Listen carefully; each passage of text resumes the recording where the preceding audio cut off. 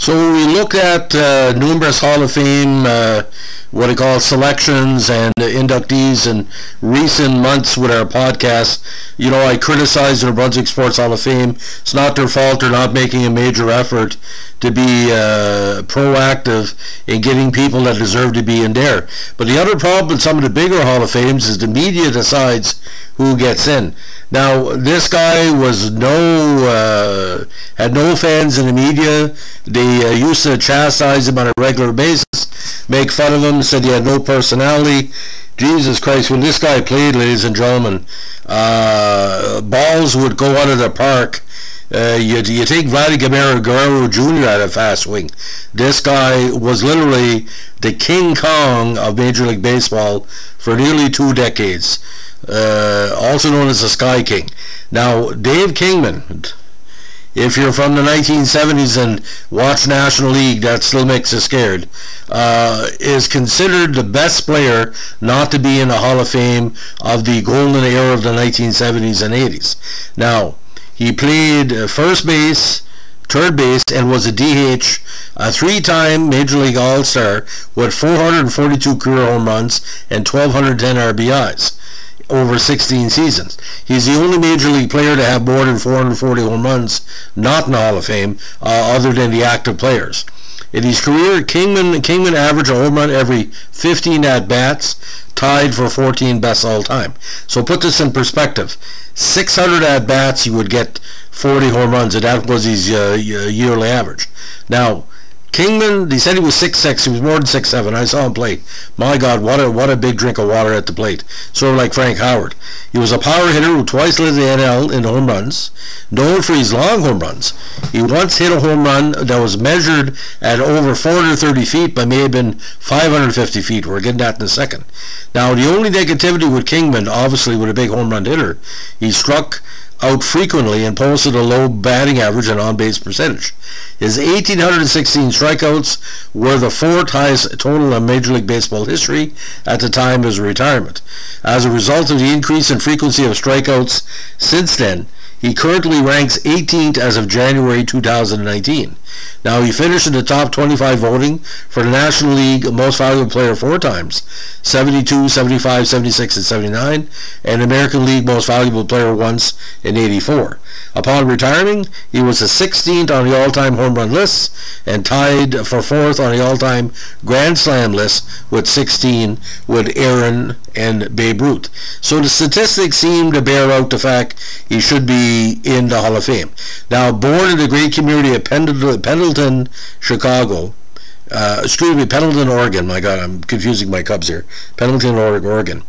He moved with his family to Denver in 1951, to LA in 54, and finally to Mount Prospect, Illinois, as Kingman's father worked for United Airlines and moved the family as needed for his career. Now, Kingman attended Prospect High School, where he was a center and a forward on the basketball team, being named All-Area, a wide receiver and safety on the football team, and a star pitcher on the baseball team. Kingman did throw a no-hitter against Niles Road High School on April 6, 67. In his final high school game, he hit 4 home runs and pitched a 2-hit shutout.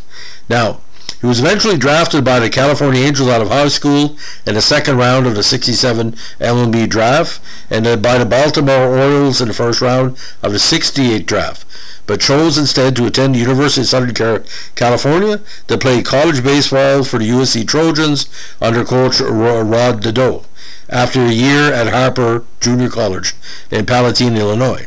Now, Kingman began as a pitcher before being converted to a full-time outfielder. In 69, Kingman held a 11-4 win-loss record with a 1.38 earned run average and batted .250 with 4 home runs and 16 runs batted in as a part-time hitter for USC. Now, in the 1970 USC NCAA championship season, he hit .355 with 9 home runs and 25 RBIs, exclusively as a hitter, despite missing time mid-season due to injury. In 70, Kingman was named an All-American and led the Trojans to the College World Series title, along with teammates pitchers, future MLB stars Steve Busby, Jim Barr, and Brent Strom.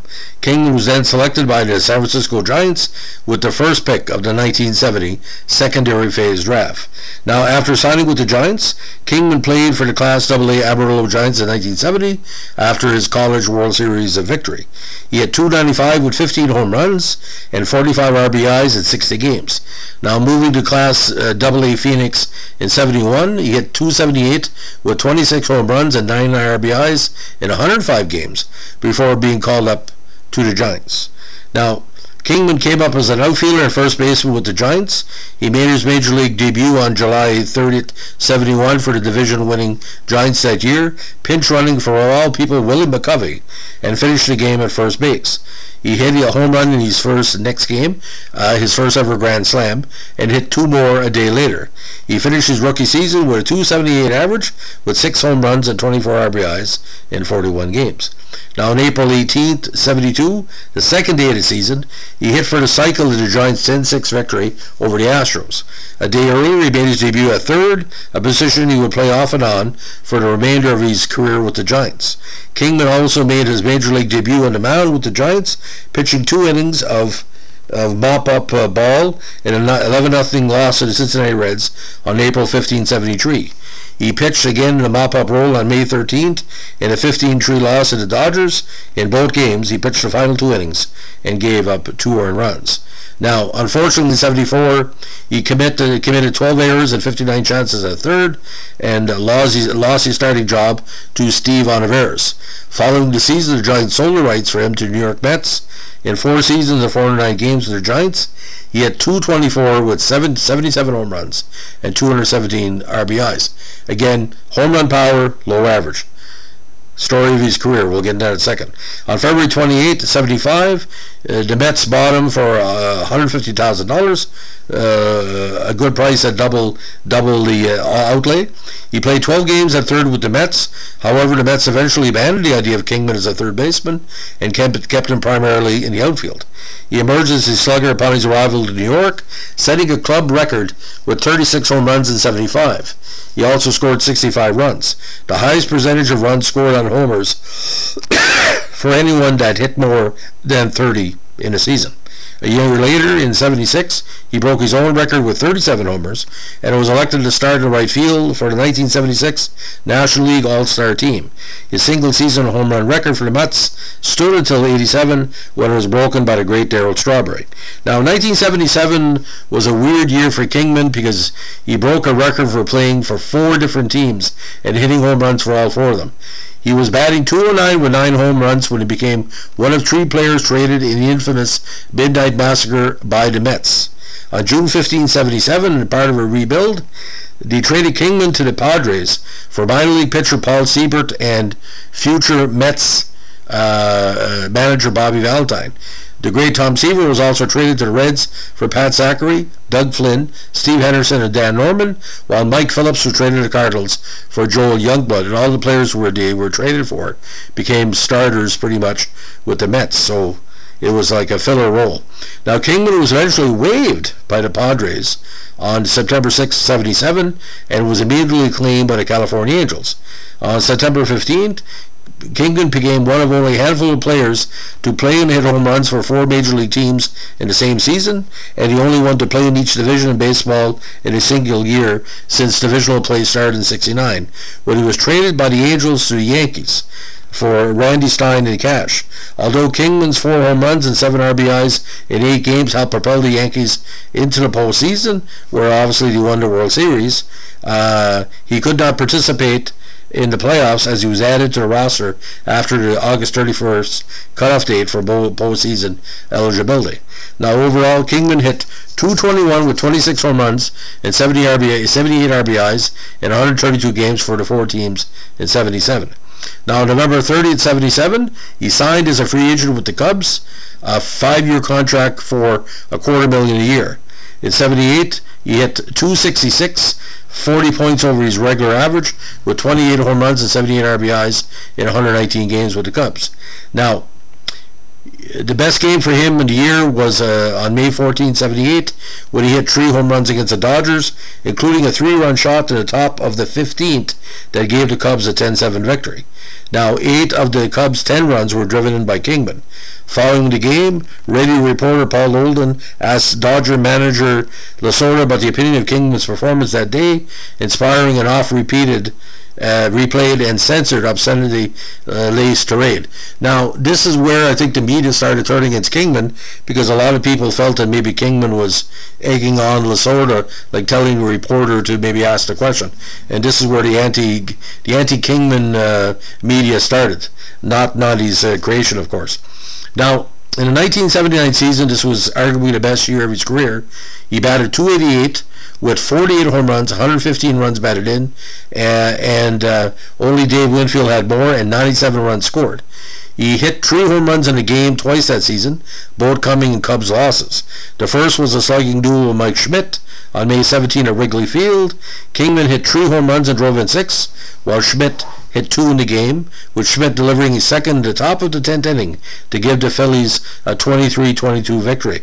The YouTube of the game is available online. I would check it out if you got 7 hours to kill. Now, Kingsman's 3rd home run during the game is likely the longest home run of his career and believed to be the longest in the history of Wrigley Field. There's a street called Kenmore Avenue that tees into Waveland Avenue behind left center field. Kenmore is lined with houses, and the ball Kingman hit landed on the 3rd porch roof of the east side of Kenmore, a shot estimated at between 550 and 560 feet. Now, the second 3-run homer game for Kingman that year came against the Mets on July 28 in a 6-4 loss to New York. Now, that year, his .613 slugging percentage was almost 50 points higher than that of his next closest National League competition, which was Schmidt. He eventually finished 11th in NHL MVP balloting that year and led the league in strikeouts for the first time in his career.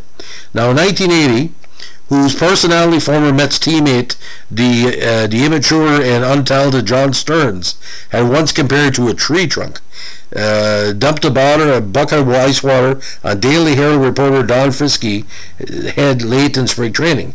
Kingman regularly insisted he was most quoted, and he began appearing regularly in the Chicago Tribune as a nominal author of a column ghostwritten by Chicago Park District employee Gerald Pfeiffer. Gerald Pfeiffer. Mike Royko, then writing for the rival Chicago Sun-Times, parodied Kingman's column with a series using the byline Dave Ding Dong. Now, the Cubs held a Dave Kingman t-shirt day in conjunction with his game with the Pirates on August 7th, but media reports lambasted Kingman as he instead spent the afternoon at Navy Pier promoting Kawasaki jet skis at Chicago Fest. Now, in 1980, he injured for most of the season, 18 home runs and 57 RBIs in only 81 games, but a .278 average. Now, in overall these 3 seasons with the Cubs, he batted .278 with 94 homers and 250 RBIs and a .907 OPS in 345 games, averaging about 115 games a season. Now, in January 1980, the Pace and Ayers sold the Mets franchise to Doubleday Publishing for $21.1 million. Now, Nelson Doubleday Jr. was named chairman of the board, while minority shareholder Fred Wilpon took on the role of president. On February 28, 1981, the Mets reacquired Kingman from the Cubs for Steve Henderson in cash. In separate deals, the new organization also reacquired Rusty Staub, who was let go to the Tigers, and 2 seasons later, Tom Seaver. Now, Kingman played primarily first upon his return to the Mets in 1981 in a strike-shortened season, and exclusively there his second season back in New York. In 1982, he tied his own Mets single-season home run record while hitting .204, the lowest batting average for a first baseman, with enough plate appearances to qualify for the batting title. Leading the league in home runs that year, it was also the lowest batting average for any season's home run leader, and Dave had 99 RBIs in 1982. Now, he led the NL in strikeouts both of his first seasons on return to the Mets, 105 in 1981 and 156 in 1982. And on June 15th, 83, the 6th anniversary of the Midnight Massacre, the Mets acquired first baseman Keith Hernandez from the Cardinals for pitchers Neil Allen and Rigo Owenby. And Kingman remained with the team for the remainder of the season in a limited role because Hernandez had took his place. He was released at the end of the season and signed as a free agent with the Athletics. In 6 total seasons with the Mets, he had 219 with 154 home runs and 389 RBIs in 664 games. Now, in a move that probably well predicted the Bash brothers, and if he would have stayed, they probably would have won more divisional titles before the late 90s. On April 16, 84, he collected his 5th and final 3-homer game for Oakland in a 9-6 win over the Seattle Mariners. He made just 9 appearances at first base in 84 and was the A's regular DH the remainder of the time. For the 84 season, he hit .268 with 35 homers and 118 RBIs. He was named the AL's Comeback Player of the Year, but finished only 13th in MVP voting. After hitting 30 homers in 85, Kingman's 35 homers in 86 were a record for a player in his final season, until surpassed by the great David Ortiz in 2016. Now, in 3 seasons as DH in Oakland, he collected at least 30 home runs and 90 RBIs in each campaign. He also had 2 at-bats in this period, which did not result in home runs, but nonetheless were noteworthy. In the Metrodome against the Twins on May 4th, 84, he had a pop-up that flew into a hole in the roof and got stuck for the ground rule double. Now, in a game against Seattle, he hit a hard drive on April 11th, 85. The left field, which struck a speaker hanging from the roof of the Kingdome, bounced back and was caught for an out. Now, during his final year in Oakland, 86, he sent a live rat in a pink box to Sue Fornoff, a sports writer for the Sacramento Bee. The rat had a tag attached to it that read, "My name is Sue." Fornoff claimed that Kingman had told her that women do not belong in the clubhouse and that he harassed her several times since she began covering the team the year before. Kingman himself said it was intended as a practical joke. The A's eventually fined Kingman $3,500 and warned that he would be released if a similar incident occurred again. Now, when Kingman's contract expired after 86, Oakland did not renew and he became a free agent. Oakland signed former A and Hall of Famer Reggie Jackson to play his final season as the team's DH for the 87 campaign, playing alongside Jose Canseco and Mark McGwire. But the mind boggles, ladies and gentlemen. Okay? Don Baylor, Dave Kingman, Reggie Jackson, Mark McGwire, Jose Canseco. Back to back to back to back to back. Big mistake by Oakland. Big mistake. Now, in 3 seasons with Oakland, under 3 managers, Boros, Moore, and La Russa, he had .230 with 100 home runs and 303 RBIs. Now, overall in his career, he hit .236 with 442 homers, 1,210 RBIs, 302 on-base percentage, a 780 OPS, and 688 walks and 1,800 strikeouts in 1,941 career games. Now, Kingman averaged a home run every 15.11 at-bats, tied with Texas' Juan Gonzalez for 14 best all-time. Dave Kingman was also awarded over $830,000 in damages for collusion by MLB owners against him and other MLB players who were free agents during the 1986-87 reveal. Now, on June 11, 87, he signed a minor league deal with the Giants for the 87 campaign. After 20 games at AAA Phoenix, in which he batted 203 with 2 home runs and 11 RBIs, he retired from baseball. Now, in 89, Kingman played for the West Palm Beach Tropics of the Senior Professional Baseball Association alongside other former Major League players. He had .211 with 8 home runs and 40 RBIs. The Tropics had the best record in the Senior League. Unfortunately, the league folded in 1990. Now, in 92, his last year of eligibility for the Baseball Hall of Fame, he appeared on just 3 ballots, excluding him from future Baseball Writers Association of America voting. He was the first player again to hit 400 or more home runs without being inducted into the Hall of Fame. Now, the Veterans Committees should really take a major look. If Ted Simmons can make it and Dave Kingman's not there, there's players in the Major League Baseball Hall of Fame that were not as good as Dave Kingman. Put it this way, if someone would have adjusted his swing maybe 2 inches like with the modern, batting coaches and stuff, he could hit the most home runs of all time. When he went on a run, nobody could stop him, literally.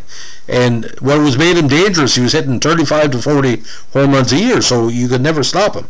He was going to hit a number of homers, especially with Chicago and New York. Now, Kingman is very busy in retirement. He's operated a local tennis club, and the father of 3 very talented children as well. So for me, Dave Kingman is a top 50 player of the last 50 years. Charisma to burn. Like I said, tall guy. Was a winner every place he went.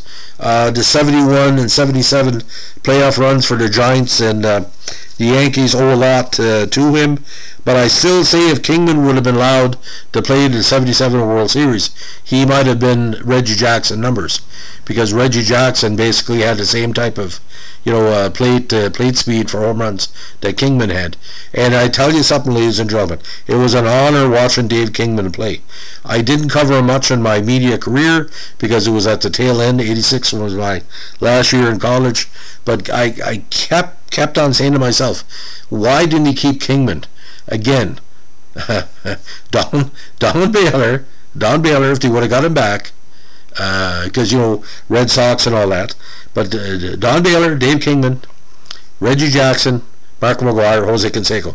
If you're an Oakland A's fan, you'll salivate at that lineup, literally and figuratively. Kingman, like I said, a killer at the plate. Hated by the Montreal Expos fans because he seemed to have the best success on the lower tier pitchers of the league, which Montreal had quite a few. So if you like what we're doing with our Vintage Sports Hall podcast, let us know. Give us a like, comment, or subscribe. If you're a fan of Dave Kingman, let us know what your favorite memory is of King Kong. And if you like what we're doing, give us, again, recognition, and requests are always appreciated and considered. Keep your stick in the ice. As we say in baseball, watch that strike zone. You don't want to throw a Kingman gopher ball. So, thanks for listening. Bye.